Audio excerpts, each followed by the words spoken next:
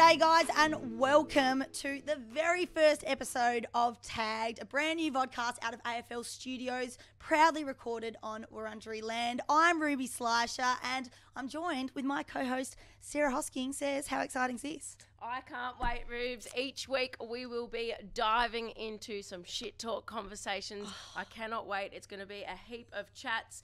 So along with the tagged list, we'll be talking about pop culture, anything and everything to do with social media, a little bit more about footy talk and the inside of AFLW. Yeah, absolutely. And I guess we know what tagged means. I mean, we play footy. There's a few different meanings to it. So we'll just run through those really quickly. You've got the social media meaning for tagged. So tagged in Insta, all that kind of thing.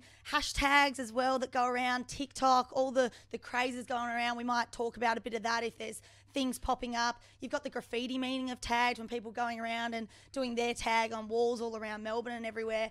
But I guess the most important one is the AFLW meaning. So when you are the best on the ground, you are getting tagged. And you've been a bit of a tagger in your time, to be fair, haven't you? Yes, always on the other end. I'm typically the tagger, so you are pretty much, you're putting body on contests, everything, annoying your teammate or Making your life opposition. a living hell for Absolutely, others, basically. absolutely. Being a pest. Yeah, absolutely. So I guess that's the main one. When you are the best, you get tagged, and that's something we're going to be doing here. We're going to be tagging people's things, people we're interested in, certain situations. We're going to be discussing things, so that's exciting. You're just going to tune it. People are going to tune in and just hear us talking trash for 30 minutes every week. Literally anything and everything. Yeah. So first topic, what we're going to do is get our listeners to get to know us a little bit more. So I'm going to go through a little bit of a quick fire question round. So Righto. we'll just take in turns and we'll both answer the same question. Perfect. All Sounds right? good. Ready to go. What AFL club do you play for? The Pies. You? Richmond. Perfect. Who did you support growing up? St Kilda. Freo, WA girl. What's your coffee order? I am a large almond cappuccino with extra chocolate, Oh, essential. that's a bit bougie. I know. Yep. Skinny latte for me. Match-winning goal or game-saving mark? Have to go match winning goal. I'm a You? defender, but I still reckon match-winning goal. You got to celebrate Yeah, that. no, I surely, think so, 100%. yeah. Anyone would in their right mind. Yep. Now, would you rather read a book or see the film? If you asked me a year ago, I would have said see the film, but now I'm a bit of a book nuff now. What about you? Definitely a film. Yeah, Yeah. okay. Save my time. Definitely a film. I think a lot of people know this about you. You've got a twin sister, but any other do. siblings, or is it just the two of you? I do. I've actually got two siblings, so Jess and a brother Andy. Well, you've been What hiding about Andy you? a bit. I think know. that poor His Andy little hasn't gotten redhead. around. Yeah. Little redhead. Yes. Is yes, that he's red a under that regger. blonde or It might what? be. It might be. Far Save my out. secrets. Don't let them Yeah. out. How many have you got? I've got older brother Jake, older sister Jess, and younger sister Mia, who was definitely the mistake. So Big family. yeah, yep, family. no, big family. They're all back in WA though. So Now, yes. have you got any fears? No, I'm super brave. Yeah, no, so brave. Probably like a little bit scared of spiders, but like, Okay. yeah, like my friends have to come over to get them out of my house. But Yeah. like, I think that's fair enough. I reckon I've seen some social media Yeah, somewhere where no, you're it's screaming definitely in the house. Yes, there is. Yeah. But I'm pretty brave. What about Okay. you? I'm scared of flying.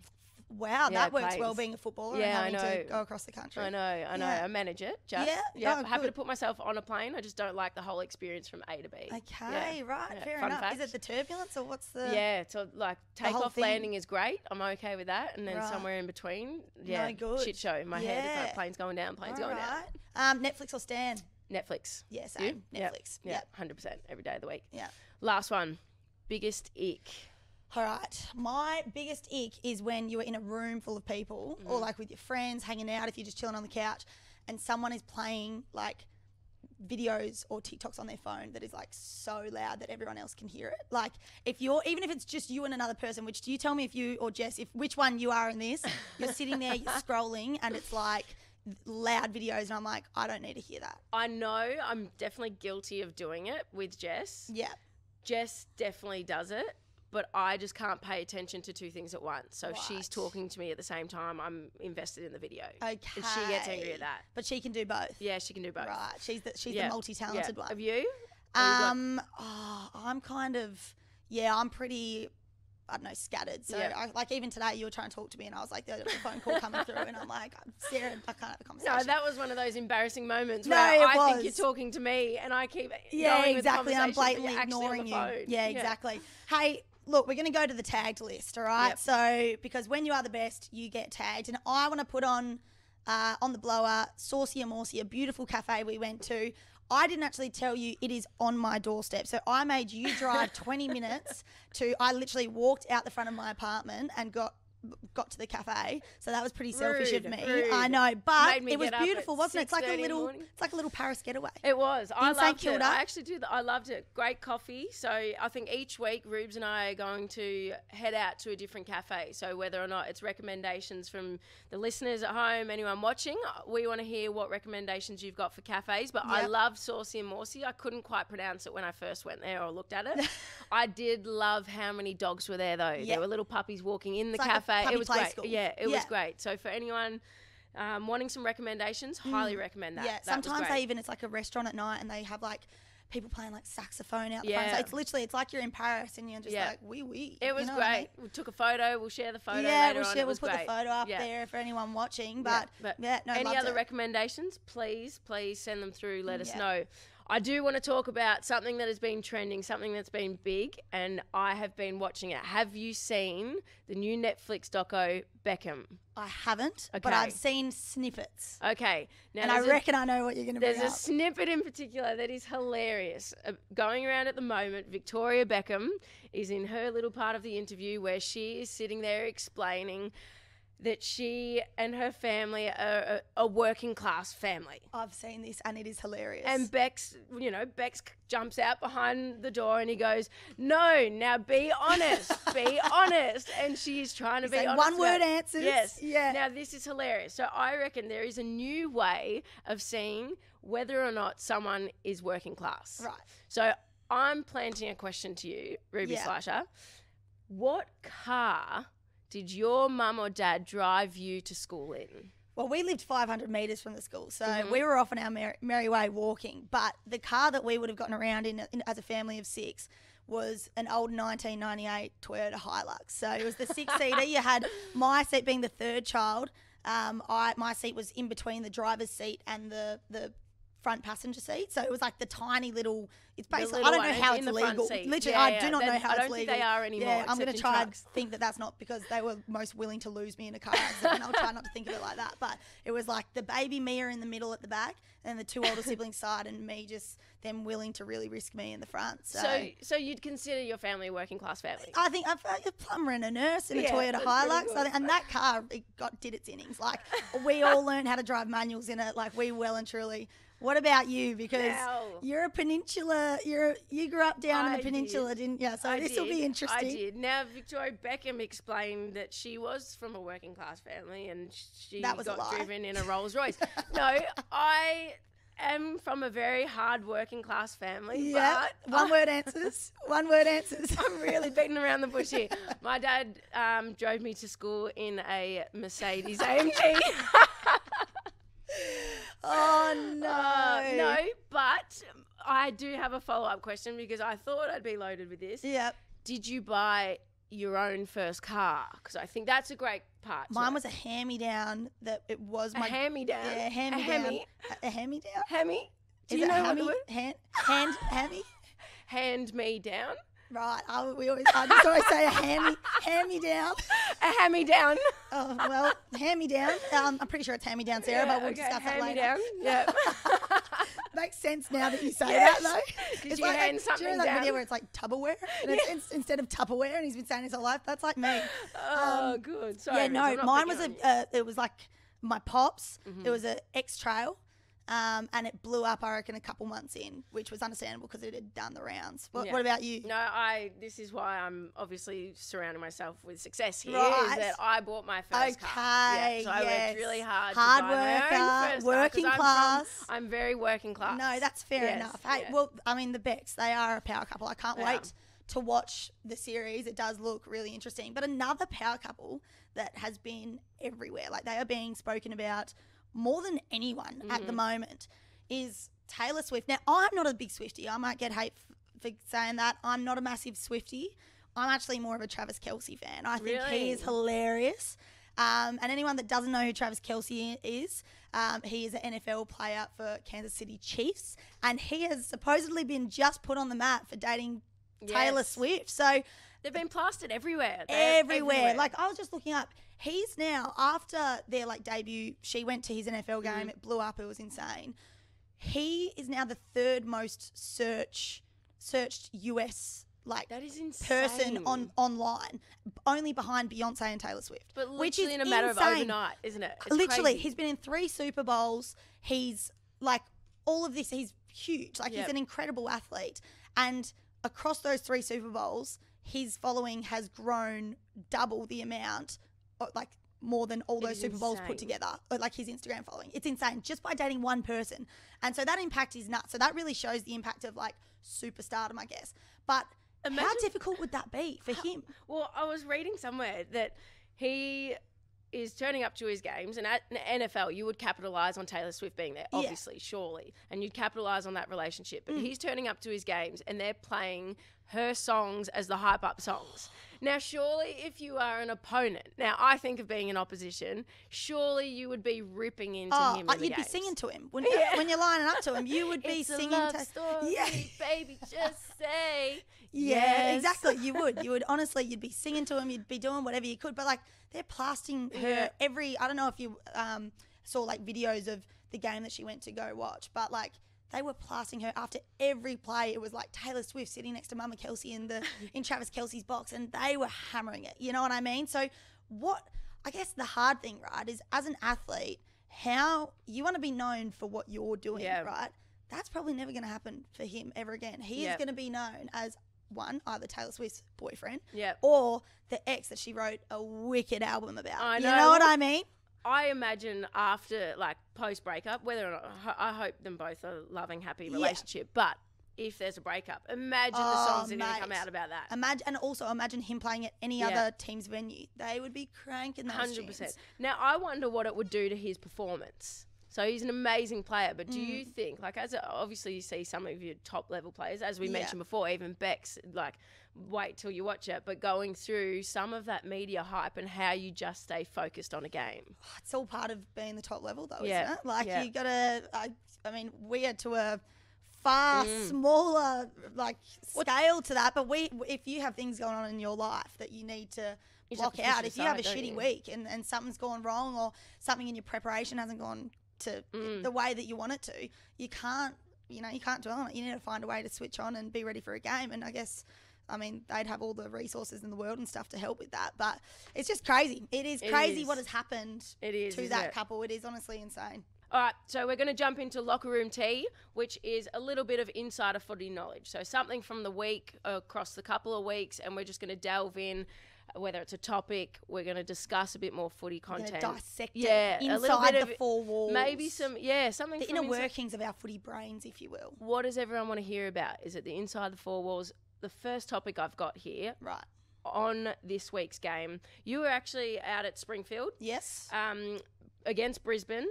And I saw something very interesting happen in the game. And you got a nice smirk on your face here because I reckon you know where I'm going with this.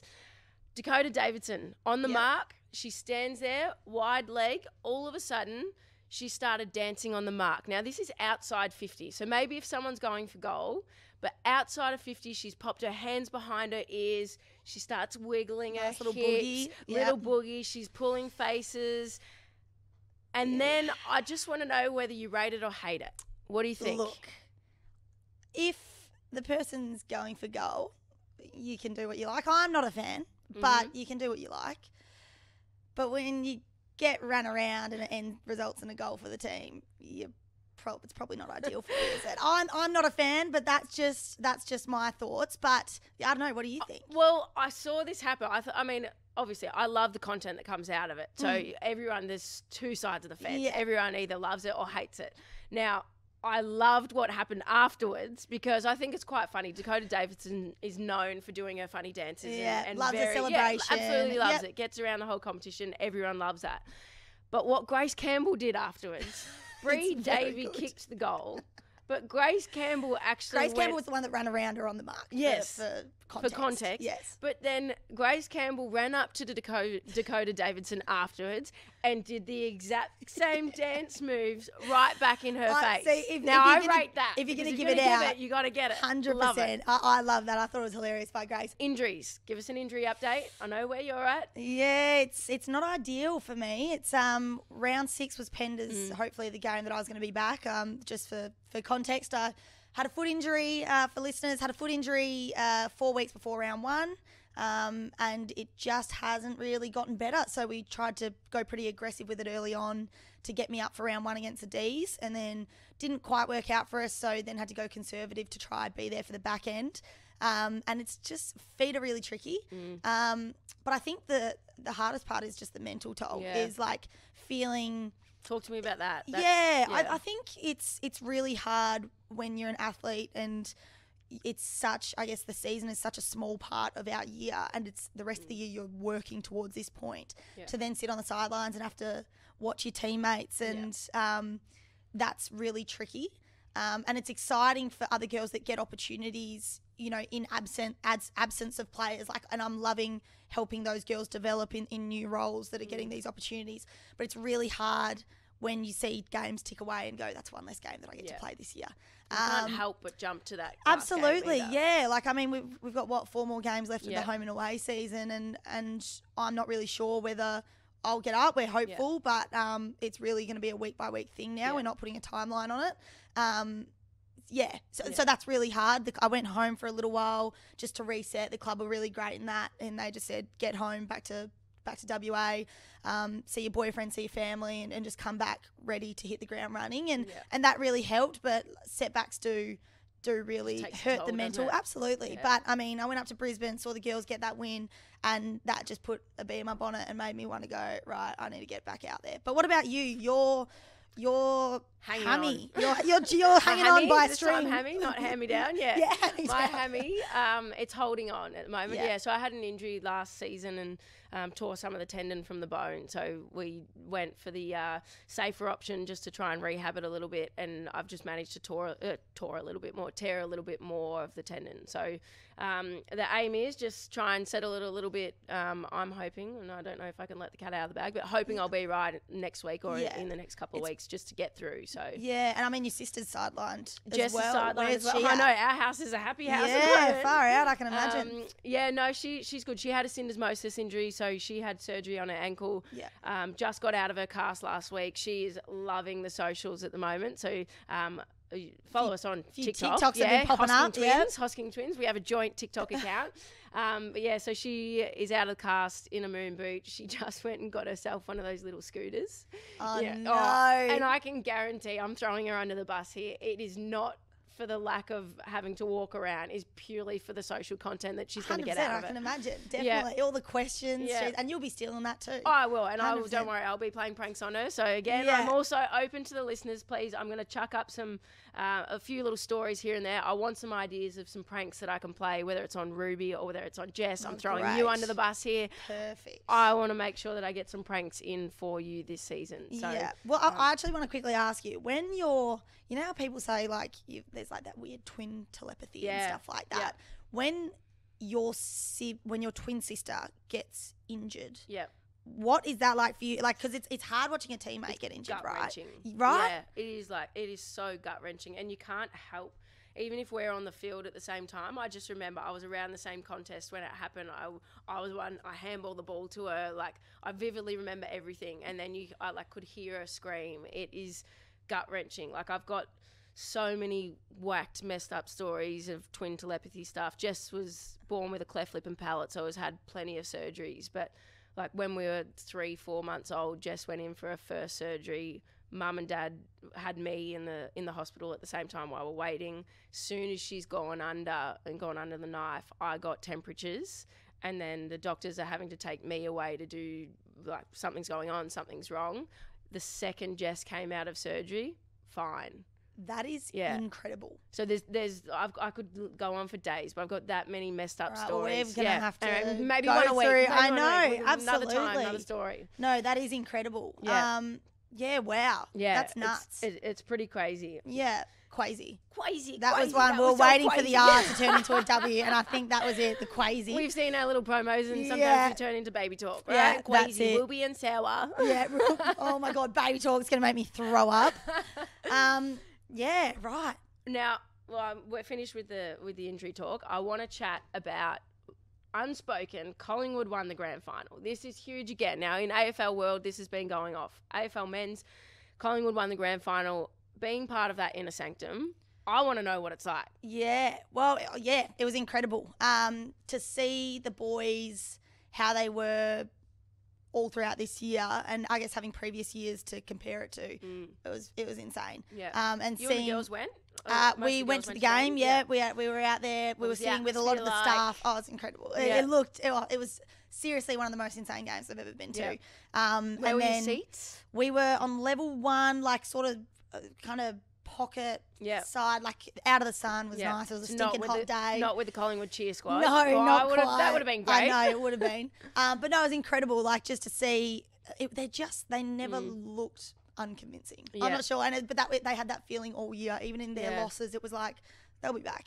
And I think the grand final felt that way as well. And then just seeing, I guess, all of their hard work, and I think you can look at it in like so many different ways. Like you see boys like Pendles and Steele that have put their entire careers into this and have been chasing it since 2010, and then you've got boys like Oleg Markov and Billy Frampton who are new into the club, who have their impact they've made. I knew Bill from back home, back in WA, and to see him come over and talk to him about his past experiences at other clubs and how much he loves it, and then not playing for a few weeks and then playing in the grand final. It's insane. You just hear it and you go, oh, and you look around. We went to the grand final dinner afterwards that the club put on, and you're just looking at them going, they couldn't believe it, and you can imagine they were on a mad one by then, but just 100%. You know what, I was looking at, everyone goes through the Dacos. I was looking at Nick Dacos's Instagram story, and this is of that dinner party. By the end, there was someone up on stage. Somehow, my best friend from Mornington has managed to end up in the back. Yeah, I'm like, how the hell have you done it? She's a mad Pie supporter, but obviously found her way in. Yeah, it was family, friends. There was obviously some sponsors and that kind of thing. Yeah. Well, you got to Richmond 2020. Yeah, I did. Yeah, I did. So in one of the grand final years. But that would have been a pretty different experience. Well, we were in COVID, and I remember watching from my lounge room. That is insane. It was bizarre. It was, So you probably didn't get to feel... Absolutely not. No. Well, there was nothing over. I think at that stage, we were only allowed out of the house just to go into training. So we still had those passes to get into training, and it was... God, I couldn't tell you the atmosphere of what it was like to win a premiership, because we didn't get that whole down Swan Street feeling. No, that's it. The feeling around the club. Road no, exactly. The Oval going nuts, and it's crazy times. Yeah, and can you? I know this might be off topic, but can you give us a best on ground for the boys? Did anyone do extremely well? You seriously can't go past Bobby. Like, once he'd had his first two in that first quarter, it was like, oh, he's on. You know what I mean? Yeah. Oh, do you mean for the best piss off ground? I mean, best ground. Best Darcy on ground Cameron. For us. Right. Darcy Cameron. Darcy Cameron. I'm glad we got there. I know. Another good WA boy, Darcy Cameron. So it's they can put in a good shift. He was out there singing. Yeah, that was Darcy. Yeah, so he is hilarious, and he was it was very funny watching them go nuts. Oh, would have been amazing. Yeah. What a time. Absolutely. Now, well, that wraps us up for today. I think we've done pretty well for our first segment. I do want to pump again. I want everyone to jump on board. Follow us on the socials. Again, this is called Tagged. Tell us what you like, what you love, what you don't, maybe what you want to hear next week, and we will definitely either get back to you, chuck it in for next week's episode. But make sure you do tune in. As I mentioned, subscribe and recommend. Yeah, love it. Give us a like, and we can't wait to serenade your ears every week for the next 10 weeks. We might have to turn the microphone volume down. We might have to. Yeah. Righto. Good to see you, Saz. Talk next week. Thanks, Rubes.